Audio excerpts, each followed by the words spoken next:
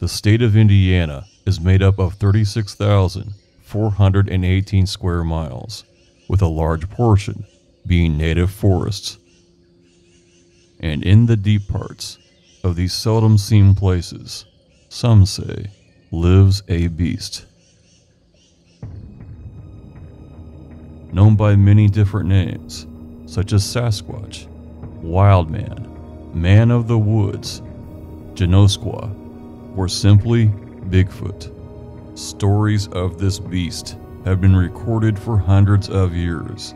Witnesses say that it stands up to 9 feet tall, with wide, muscular shoulders, and covered with gray to brown hair. It has ugly yellow teeth, if not fangs, and eyes that glow in front of a flashlight, like a wolf. And more often than not, it smells like rotting fish.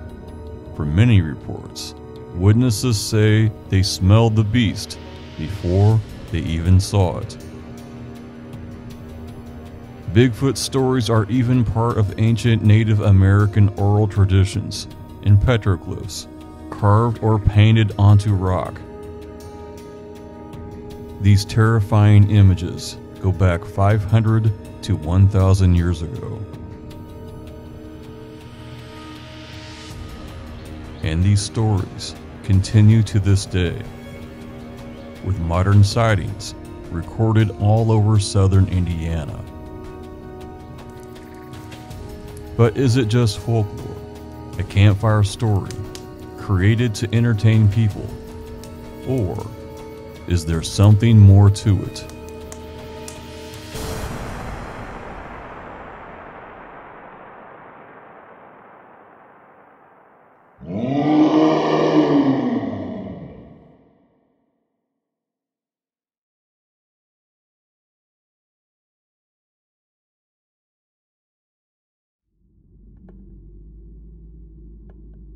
Southern Indiana has so many Bigfoot stories that it's difficult to know where to start.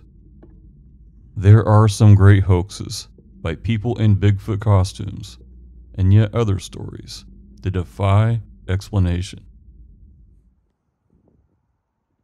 Such as here.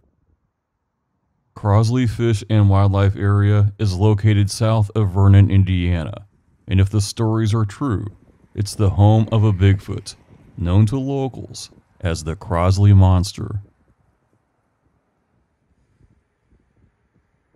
There's an office where hunters and hikers sign in as a safety precaution, for if someone doesn't come back, a search party can be sent. It's a mostly wild and undeveloped place, heavily wooded, with an area of 4,288 acres. It is filled with deep valleys, abandoned mines, tunnels, and caves. It's a lot of space to live and hide if you were a Bigfoot.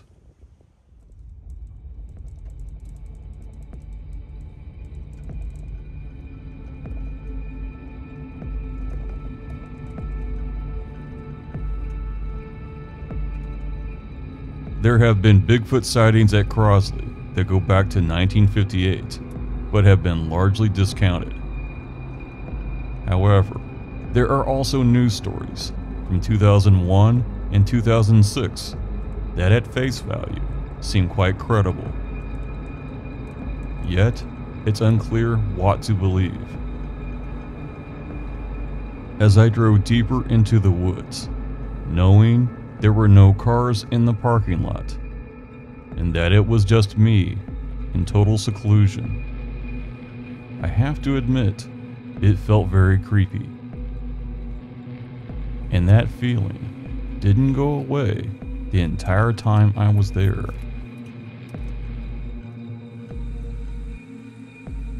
It was August of 2001, and 3 friends were looking for a cave at Crosley.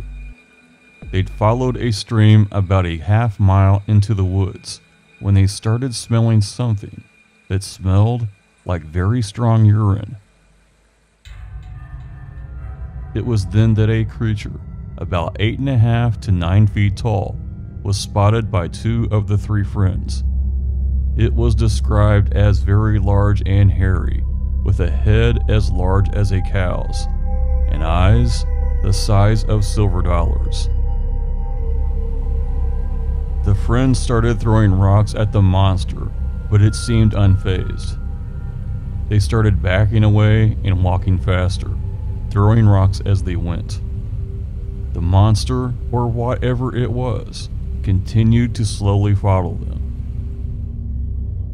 It disappeared into the thick foliage of the woods as swiftly as it had appeared.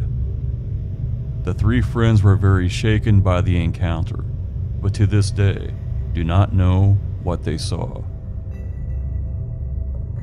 In July of 2006, 4 young men decided to camp and fish at Crosley. They expected to catch a few fish and some memories, but they got a whole lot more than they bargained for.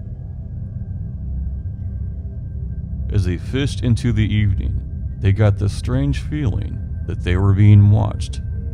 Lots of things in the woods can spook a person, from deer to raccoons or even birds, but it was none of these things.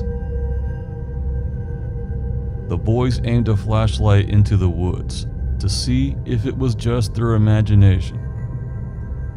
They received the shock of their lives.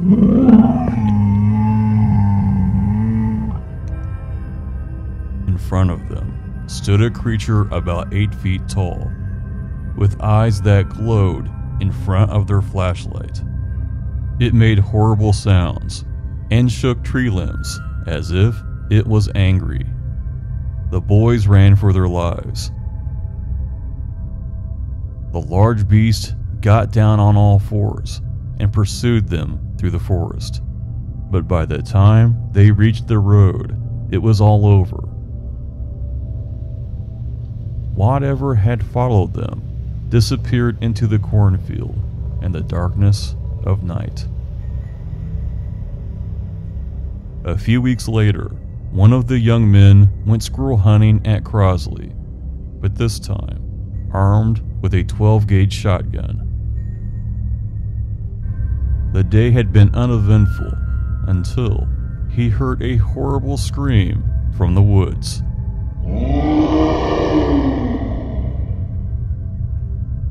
The next moment, there stood a very large, hairy creature about 8 feet tall. It circled him and threw leaves as if to intimidate. The boy ran as fast as his feet would take him, not once thinking that he had a 12-gauge shotgun in his hands. When he finally looked behind him, nothing was there. It's hard to say what really walks the thousands of acres deep in the woods at the Crosley Fish and Wildlife Area. But if you go, definitely keep an eye open.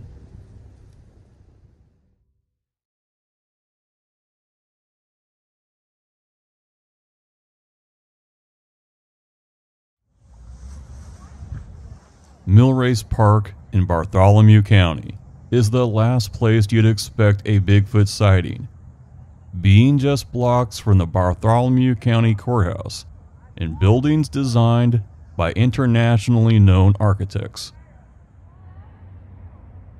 The park is situated on 83 acres, has a graceful covered bridge, and beautifully landscaped grounds along Flat Rock River. However, that did not make it immune to something that's still unexplained to this day. It was around 3 p.m. on Friday, November 1st, 1974. 4 teenage girls visited Millrace Park. They were near the boat ramp when between 2 trees, they saw what they described as a large creature with hair all over its body and a green face. It absolutely terrified them. They immediately took off. They raced to the Columbus Police Department, where they frantically filed a report. They were visibly shaken by whatever they saw. Police made a patrol of Millrace Park, but found nothing unusual, and certainly not a monster. But that was not the end of the story. Later that evening, two women grabbed dinner and drove to Millrace Park to talk in the car. Sitting there, it seemed like any other night, but it would be an evening that they would never forget. Something about 7 feet tall, hairy, with a green face, attacked the car. It tried busting the glass to get inside. It had fangs for teeth, claws, and left scratches on the car. Absolutely terrified, the women struggled to start the car. They sped off to the police station and filed a report. Another patrol was sent to the park, but found nothing. If it was a hoax, it was now out of control. After the story hit the newspaper, 4 more people saw the creature. And when these additional sightings were also published in the newspaper, a large number of people descended on the park, more and more every night, in hopes of seeing the Millrace monster. They came armed with everything from baseball bats to shotguns. Part of them wanted to see a monster, while others wanted a trophy. The Columbus Police Department had to make people go home, not because of the monster, but because of endangering each other. Whatever it was in 1974, both terrified and mobilized the people of Bartholomew County. The monster was never seen again at Millrace Park. At least, not yet.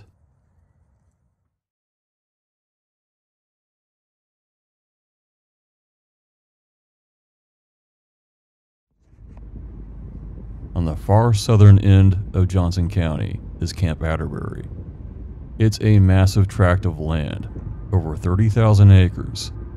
That's nearly 47 square miles. It's a fenced-in, secure, military training center. Lots of unusual things have happened here over the years, and just beyond its borders. There have been many reports of unidentified flying objects. These are speculated to be high-end drones or other advanced military aircraft. But also in the realm of the unexplained are numerous Bigfoot sightings, both formal and "don't use my name, but I saw something." Soldiers training for night missions have had sightings in the field, as well as civilians living on Camp Atterbury's borders. It was May of 2002 at Nineveh, Indiana. A man walked into the woods behind his house to shoot his rifle. It was chambered in .223, a moderately powerful round. It will kill a large animal, like a deer. In fact, this round is used in many military rifles across the world.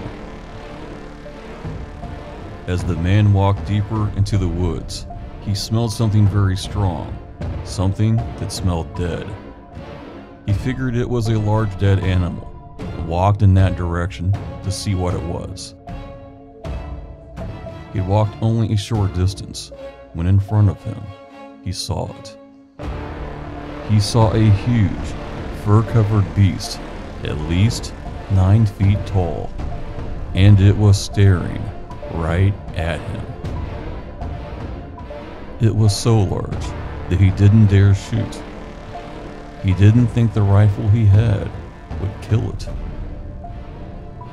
Instead, he slowly tried to edge his way away from the gigantic creature. Suddenly, it blew past him at an enormous speed, breaking high up tree branches as it passed. While it traveled on 2 legs, it was not a man, a bear, or anything else that he'd ever seen. The experience frightened him so badly that he would not return to the woods for another 8 months, and never without a shotgun and deer slugs.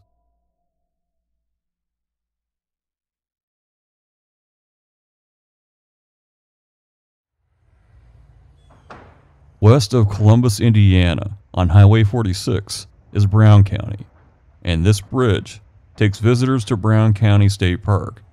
It's nearly 25 square miles of both walking and horse trails, much of it into deep woods. Brown County has a wonderful downtown for shopping, eating, and people watching. You can even catch some entertainment at the Brown County Playhouse. It would seem like a very unlikely place for Bigfoot sightings, but just the opposite is true. In addition to Brown County State Park's nearly 25 square miles, is Yellowwood State Forest. It's nearly 37 square miles, making over 60 square miles of woods. It's interesting to note that Yellowwood and Brown County State Park are virtually continuous forests, with the Morgan Monroe State Forest to the north, Lake Monroe to the south, and several hundred square miles of the massive Hoosier National Forest. It should be no surprise that with a wooded area this large, this is the biggest concentration of reported Bigfoot sightings in the entire state of Indiana. It was March of 1998, south of the Brown County State Park border. A hiker was making camp and dinner along a horse trail deep in the woods. He heard something that sounded like maybe a deer in the distance, rustling leaves and stepping on branches. He decided to investigate. Down by a stream, he saw a very tall, hairy, 7-foot-tall creature with dark hair all over its body, large dark eyes, and a conical head, more like an ape than a human being. As the hiker had no real weapon, he chose to yell and hope to scare it away. It ran a short distance and hid behind a tree before deciding to completely move on. Understandably, the hiker could not sleep the rest of the night and waited for daybreak to hike back to his vehicle. In May of 2012, a couple rented a cabin at Greenbrier Lake for they and their 2 dogs. It had been raining, so the couple settled in for a quiet evening in Brown County. However, it would be anything but.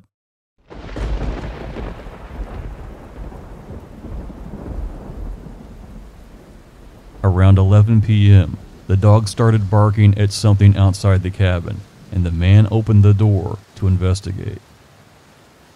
He could see nothing in the darkness, but he could smell a very strong odor and hear heavy breathing at the end of the porch.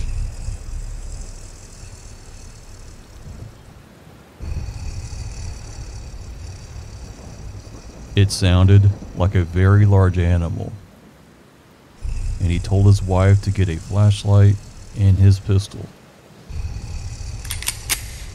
The man chambered around and cautiously stepped outside. Shining the flashlight at the end of the porch, there were large, wet footprints, but whatever made them was gone. For the rest of the night, the dogs paced the floor, and although they were housebroken, they instead soiled the cabin floor. They did not want to go outside for any reason. In May of 2020, a man and his 11-year-old daughter were turkey hunting at Yellowwood State Forest. It was a typical spring day.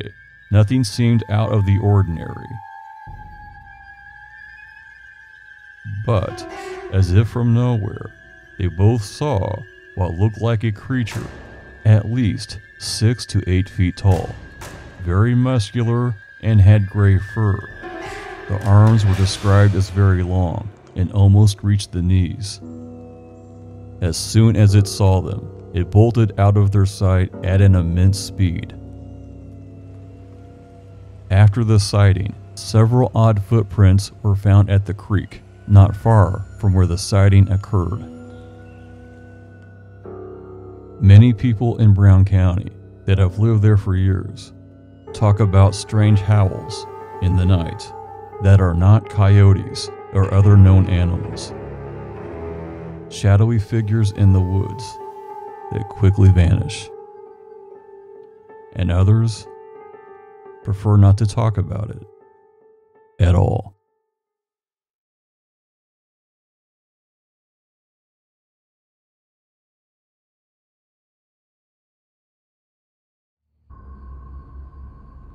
Lake Monroe is the largest lake in Indiana at almost 17 square miles. It is surrounded by heavy forest and some of the most remote land in the state. For whatever reason, these Monroe County woods are the epicenter for Bigfoot sightings. In fact, there is no county in Indiana that comes close to the number of reports by credible witnesses. The following stories are just a few that stand out. In November of 1979, a group of cavers were exploring a pit cave near Harrodsburg on the western edge of Lake Monroe. One of the cave explorers exited the cave and waited for the others at his jeep. While waiting, he noticed a shadowy figure walking just inside the tree line. At first, he thought it was a landowner or hiker. He both called out and waved, but there was no response. He did this a few more times, also without any response. It was only when the shadow walked across a small clearing that the caver saw a frightening creature. It was easily about 7 feet tall, walked upright, and was covered in fur. It stared the man down for about 10 seconds, and then continued into the woods as if nothing happened. In November of 1988, a man had been hunting near Hindustan in the Morgan Monroe forest. He just put his shotgun and backpack in the trunk and was getting ready to drive home when a large, very muscular, fur-covered figure crossed the road in front of him. It had very long arms, and the hands were even with the knees. It either didn't notice or care that the hunter was there. It just kept walking until it disappeared into the woods. In October of 1989, a similar but peculiar incident happened near Unionville. Two sisters were driving home around 2 a.m. when some kind of creature walked in front of the car. Although it was fur-covered and had long arms, it was only about 4.5 to 5 feet tall, a huge difference from the typical 8 and 9 foot reports. Both women said that it looked very much like an orangutan. However, no zoo or private owner is known to have lost one. Just one more twist in the Monroe County Bigfoot story, and surely not the last.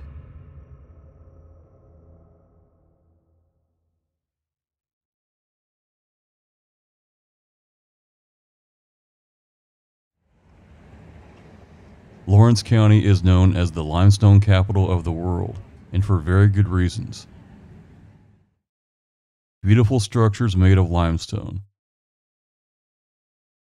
and hundreds of miles of limestone underground, deposited by an ocean in ancient times. In this limestone bedrock are over 1,200 limestone caves. It's a perfect habitat for anything wanting to get lost and stay that way. And some say that's why Bigfoot lives here. In 1981, a Marine came home from the military and took a woman for a ride down Tunnelton Road. It had been a pleasant afternoon with good weather. They made a turn down a gravel road and traveled east into some backcountry. And something walked across the road. It was covered with long gray to brown hair and looked about 7 feet tall. It stopped and stared at them. The man slowly took out his M1 carbine, loaded a round into the chamber, and cautiously walked toward the creature. However, whatever it was did nothing to appear hostile. It simply ran through the briars and into a cornfield, disappearing from sight. This is but one of many sightings that have happened in Lawrence County over the years. Many people have said, "I'd like to tell my story, but people would think I was crazy." After all, who believes in 7 to 9 foot tall creatures that live in the woods?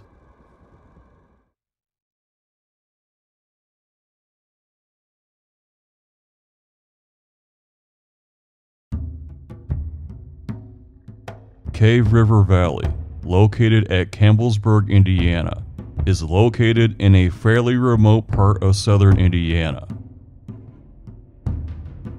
A long steep trail takes visitors to the bottom that goes deeper and deeper into the interior.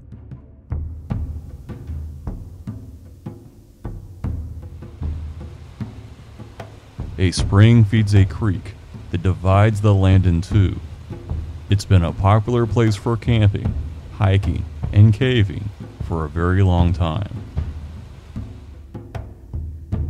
As the name would imply, Cave River Valley has a large number of caves, which translates into many places to live and hide. There's River Cave, that was once a tourist attraction where you could rent a raft and float deep inside the cave. And not too far away is Endless Cave. It goes back over a mile into the darkness. With many caves, lots of seclusion, and clear spring water, it has been a hotbed for Bigfoot sightings. It was August of 1998. 4 friends parked their van on the land above the trail and decided to sleep in the van overnight. It was dark, and before everyone settled in, they heard what sounded like someone walking through the woods around them, but saw no flashlights. This was very odd, due to the remote location and decently rugged terrain. It would not be safe to walk in the dark, unless you could see in the dark. A few hours later, the campers heard an unusual and unsettling scream that echoed across the valley.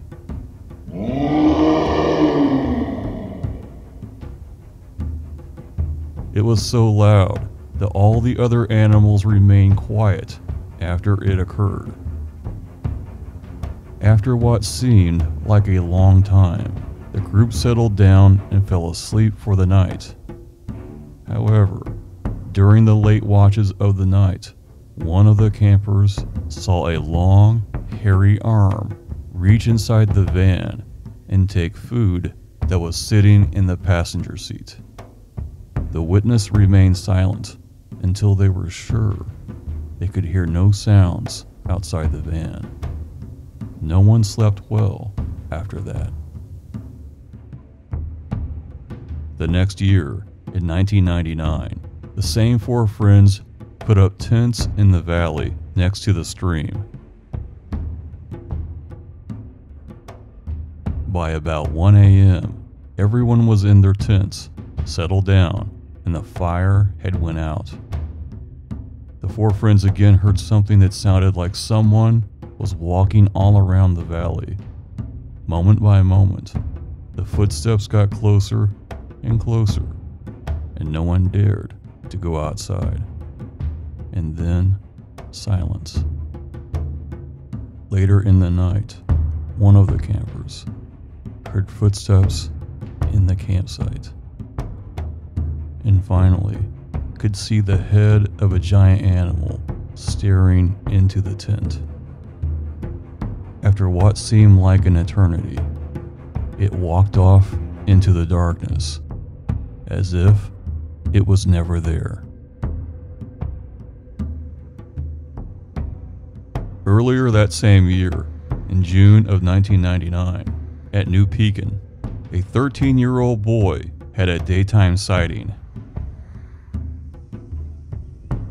It was along Falling Creek Road, near a cornfield and his aunt's house. His mother had sent him to the car to get her cigarettes, and when he did so, saw a large, towering figure with dark fur. It had very large arms that swung as it moved, and no sooner had he seen it, it moved away very quickly and into the forest, where it disappeared. With abundant woods and clean water, there's plenty of room for a Bigfoot in Washington County.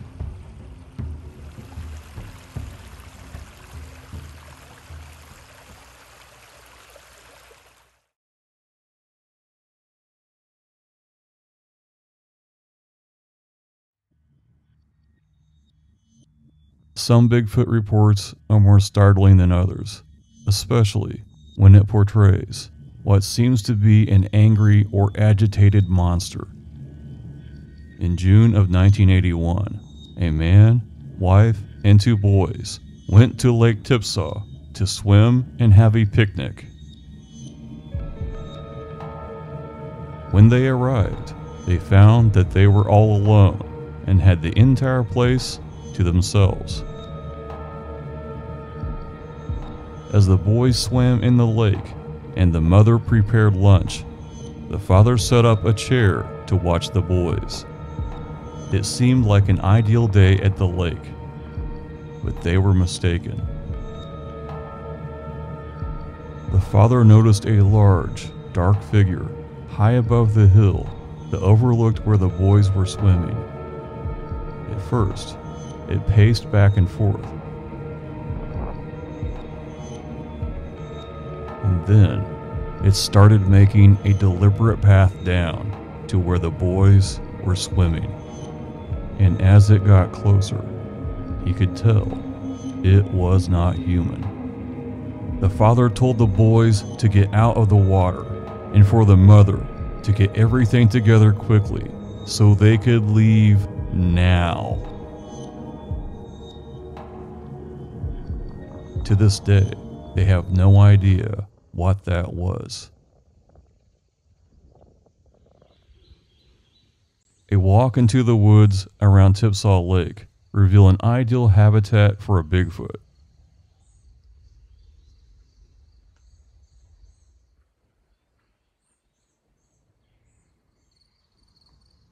It's similar to Brown and Monroe counties, heavily wooded, and a creek with clear, flowing water, possibly even some caves. But strangely, no large footprints on trails or in the creek bed,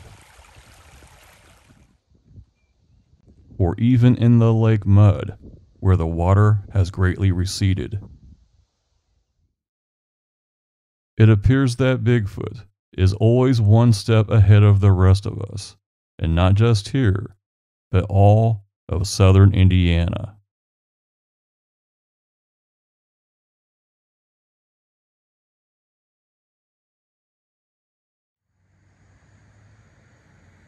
Harrison County is a very old place. It was the site of the very first Indiana Territory capital. But before that, it was inhabited for thousands of years by Native Americans. They passed down Bigfoot-type stories from generation to generation. They told them to European settlers, and they passed them down to the present generation. If you were to drive to Harrison County today and ask locals if they believe in Bigfoot, a large number would likely say yes. Generations have lived here and have seen and heard things that are hard to explain. It seems everyone has a Bigfoot story. The forest here is immense and includes Obannon State Park and the largest cave in Indiana, the over 30-mile-long Binkley Cave system. In fact, Harrison County is home to over 600 caves, an ideal habitat for a creature like a Bigfoot. Don't be surprised if you see bumper stickers and other Bigfoot merchandise. The furry beast is beloved and practically family, but that doesn't mean that the creature is always on its best behavior. It was the summer of 1991, along Corridon Ridge Road, and two brothers were living in a cabin. Sometimes, in the night, they would hear unearthly screams in the woods that would unnerve them and their dogs.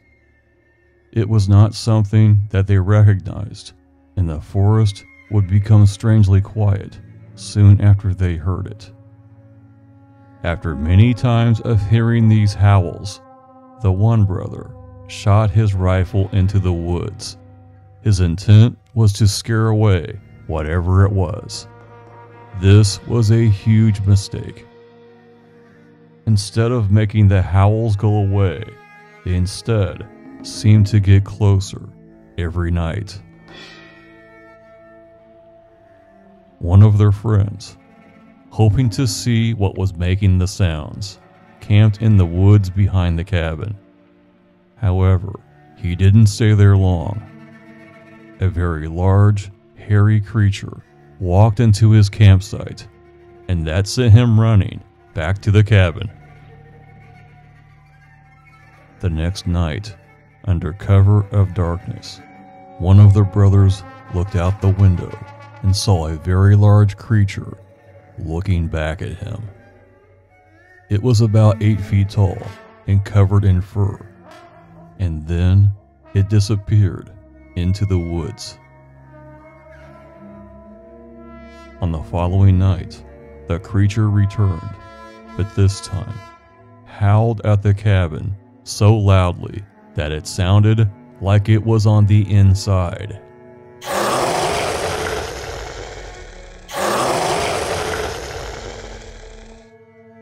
The dogs hid upstairs and whimpered in a corner, pooping all over the floor. But just as swiftly as the creature had came, it disappeared into the woods. The next morning, the brothers looked for footprints but found nothing. What they did find was the door jamb was broken, as if something very, very strong had tried to force its way inside the cabin. They moved out the following day. Without a doubt, something attacked that Harrison County cabin, and whatever it was is nothing to trifle with.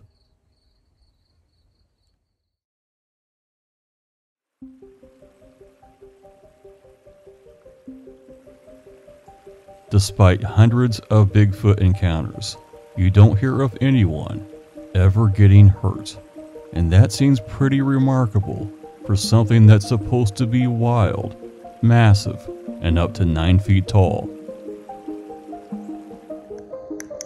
People rarely find large footprints, and when they do, they look like smudges with no defining features such as toes.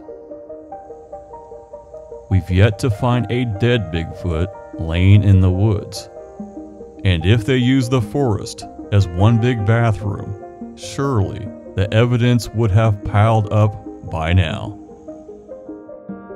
And with more and more trail cams, you'd think we'd have a picture. With no concrete evidence, skeptics have further confidence that Bigfoot is only a myth. However, there are other explanations. Some point out that gorillas were not discovered until 1847, a few decades before the Civil War. It's possible that Bigfoot is just an unknown primate. Some have speculated that Bigfoot is nothing more than a large ape that escaped a zoo or private owner. And some reports do sound like orangutans. Others have theorized that Bigfoot is a humanoid like us, but not as evolved. They might even bury their dead. Some have suggested that Bigfoot has supernatural powers. This allows it to shapeshift and disappear at will. And that's why we've never found one. And on the outer fringe, it's been suggested that Bigfoot might even be some kind of alien. The theories are endless.